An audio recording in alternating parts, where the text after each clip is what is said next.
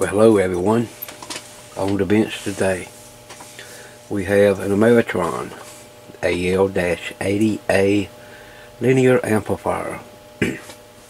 This is a 1 kW amp. It's a great little piece of equipment. Just covers 15 through 160, and it will help you knock through those pile-ups. But when it quits working, that's when the problems come in. Now, before we even get started, I'm going to go ahead and tell you, if you decide to work on one of these, you need to take a lot of precautions. There are deadly and lethal voltages inside this piece of equipment. And not only will it hurt you, it will kill you. So never ever plug one of these up and take the cover off. Whenever you do take the cover off, make sure it's unplugged.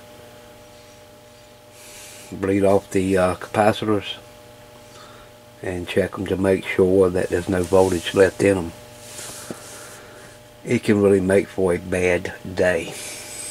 I'm going to drop this off, and he told me that it was working fine. He went out, he come back, he went to it, had no power output. He looked in through the side vent, and the 3-500Z tube was not lit up. So,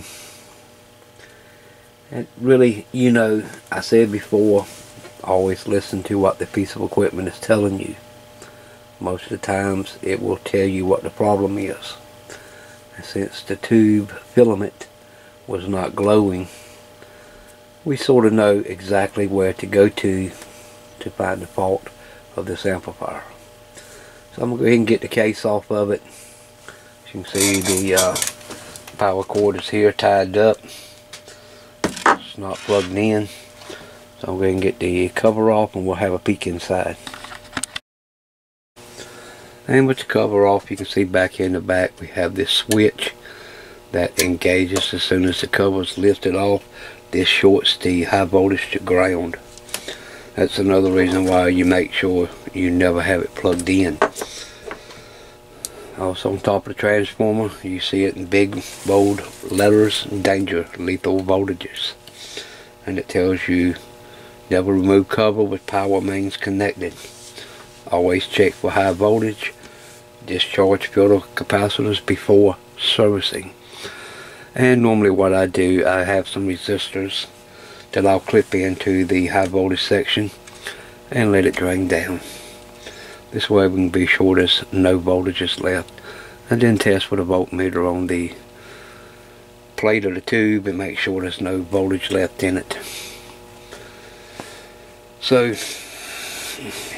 again, you know, the customer's already told us what was happening. The tube was not lighting up. So with that, you want to just go around and look and see if you see anything that is out of the ordinary, any burnt components, blowed components or whatever. But most of the time, if the tube's not lighting up, it's either A, it's going to have no filament voltage, B, the tube socket is gotten defective, C, the operator standby switch is defective, D, the tube itself has created a problem.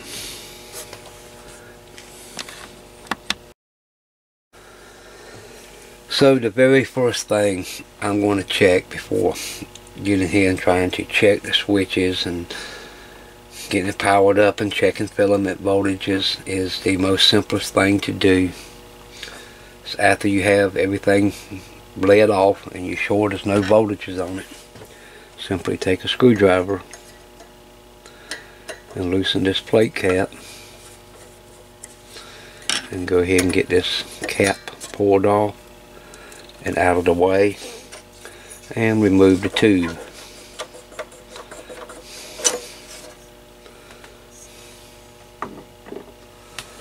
Then we're going to get in here and we're going to look at this tube socket real good, just to make sure that you know, it's not a connection issue. What happens is just like a little U-shape connector, and it's got a clip across it that holds it together, so when that pin goes in, it's tight on that pin. But a lot of times it'll get loose connections, and these things will start corroding, get hot, and they'll open up on you. So we'll get in here and take a look. Not seeing nothing out of the ordinary down there. You can see inside the holes, and all the contacts look good and clean, and they all look like they're nice and tight, so that doesn't seem to be a problem whatsoever. And while you're in this thing, go ahead and take an air hose and blow it out, because you know, amplifier with a fan in it is going to suck in a lot of dust, so all that needs to be cleaned out. The next thing we need to look at is the tube itself. And you'll go here and you'll look at the pins of the tubes, and I have seen these things get so hot that the solder will just melt and run right out of the bottom of the pin. Now the tube pins, as you can see, come through this insulator and into these terminals, and they're soldered in place. But not seeing any solder that's run out. Everything looks pretty good. Here's a bit of a black spot over here on this side, but it's not that bad.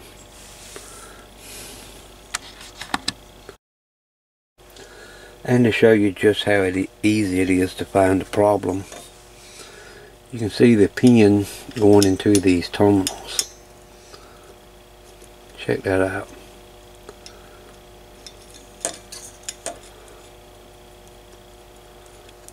See, I'm able to move the terminal away from the tube.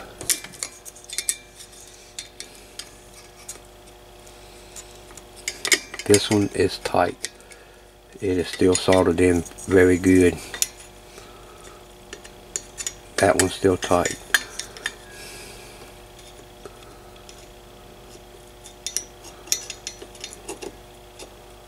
This one is completely loose.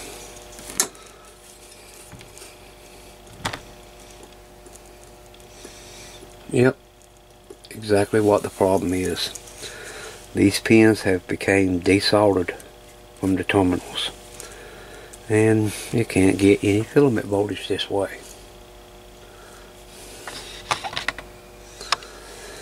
So what we got to do here is remove all the solder off of these terminals and get this off and clean those pins, get all this old soldered cleaned out, clean the inside of these terminals, and put it back together.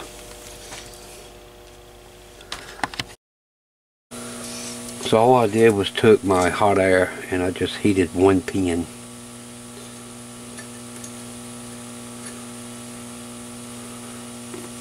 You can see exactly what's going on here. You look at these pin terminals, you can see just how corroded they are. See all this green?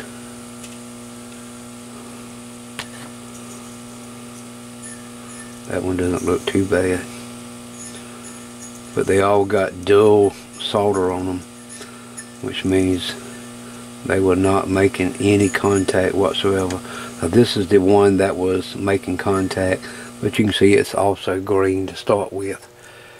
So it won't been long before this last terminal was going to fail. I'm using an X-Acto knife to just remove the brunt of the corrosion off the tube sockets, and I'm only going to remove it on the last 1/4 inch of the pin. Now when you're doing this, you got to be very careful, because you do not want to push too hard on it and crack the tube.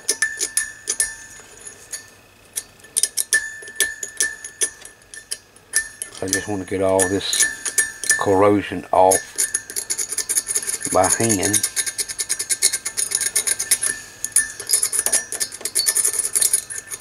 And then after I get all these done, I'm going to use some fine sandpaper and go back over each one of them.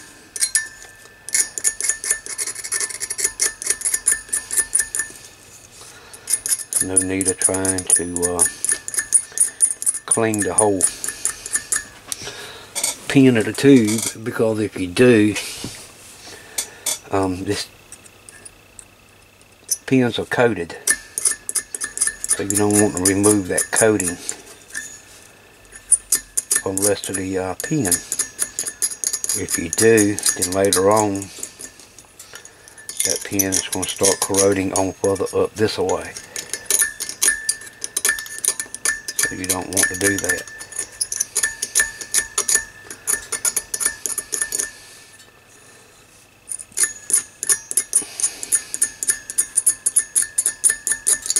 But I'll come back with you when I get all this done. You have to make sure anytime that you're working with something like glass to wear safety glasses in case it was to shatter. You don't end up with glass in your eye, because that can happen. I've got the two pins clean. I've got some flux on it. I'm going to go ahead and re-tin them.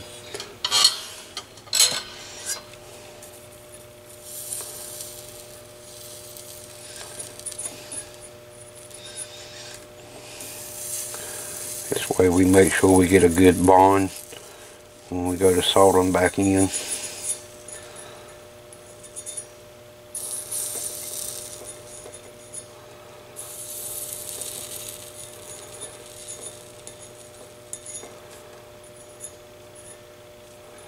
Try to keep your iron temperature as low as you can, where you can put a lot of heat in the glass. If you're worried about putting a lot of heat in the glass, you can always clip a couple of alligator clips to use them as thermal sinking.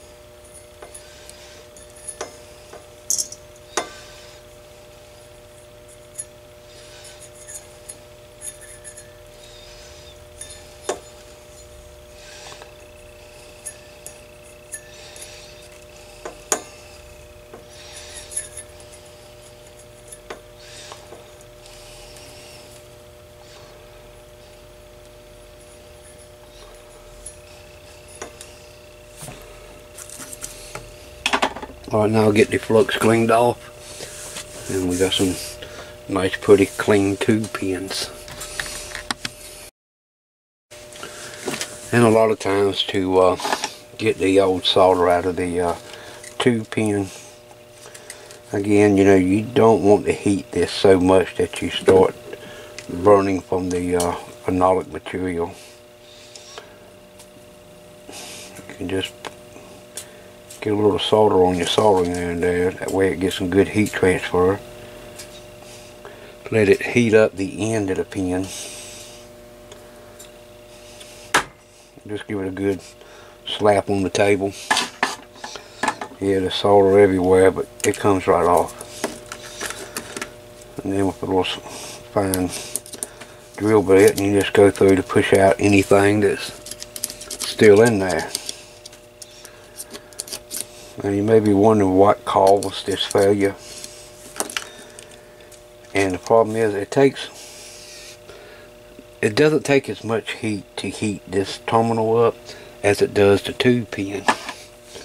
So they're soldering it from the end, so you get good heat at the tip of the terminal. and that heat doesn't transfer completely inside to the tube, and the tube pin doesn't get as hot, and that leaves a cold solder joint.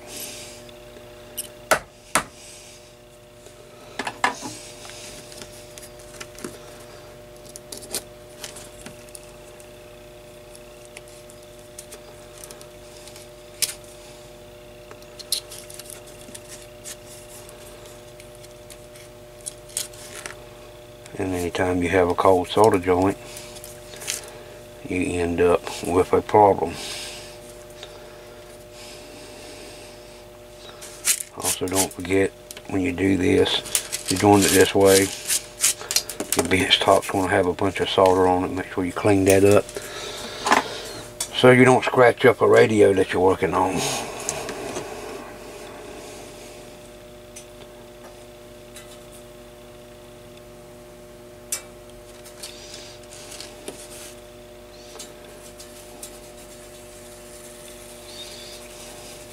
Solder on it, heat the end of the terminal, give it a slap on the bench, and it all gets cleaned out.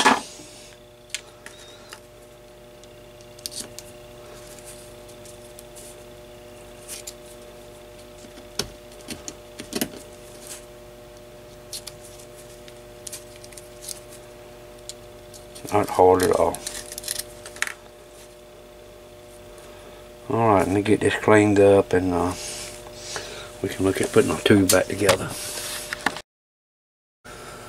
Alright, both pieces are cleaned.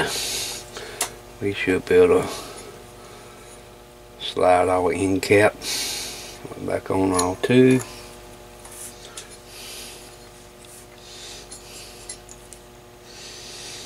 I'll get you a close-up of that. Now you can see the pins of the tube are right there at the end of the tube socket. Don't try to force this down any further. Just make sure it's on there and good and level, and we can go ahead and apply a little flux and solder these back in. Alright, I have the pins all soldered back up, cleaned up. Give the tube a good wipe down. Get all the fingerprints and everything off of it. And we can put it right back in the amp. And she should be good to go.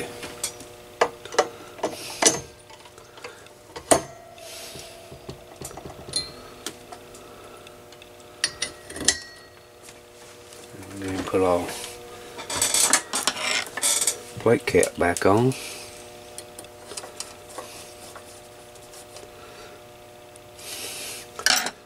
Go ahead and put the top cover back on.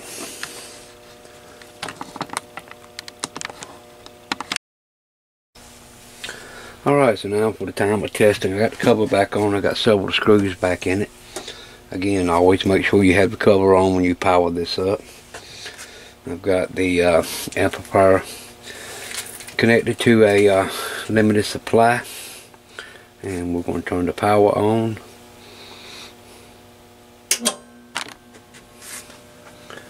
And you can see our tube is glowing. Alright, so now that we know that our tube filaments are lighting back up, I'll take this over to the RF bench and test it out and make sure everything's okay. I don't do all that on camera. I don't like to expose the camera to RF and the other test equipment here on the bench. It's just something I've never done, so you know, trying to be a little cautious at things.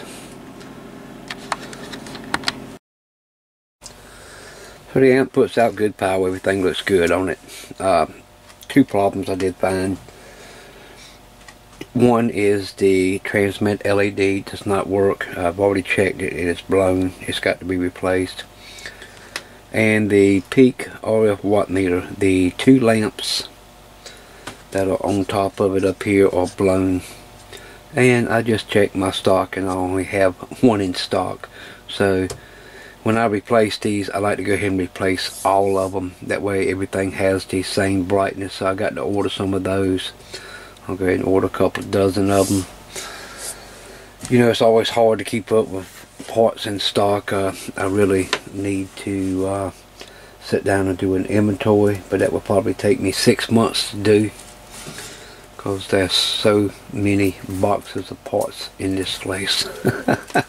And you know, I find myself, either I never have the part on hand, or I'll order it and I go to put it up and I find I've already have a dozen of them.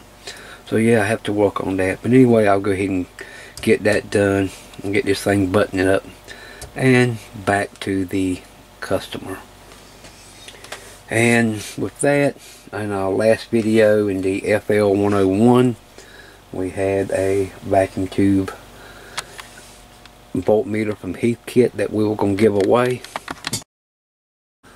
And that meter magically appears here. So we're going to go ahead and give this away. I'm not going to do it the way I've been doing it. I'm going to start doing it differently. And we'll go ahead and do that now.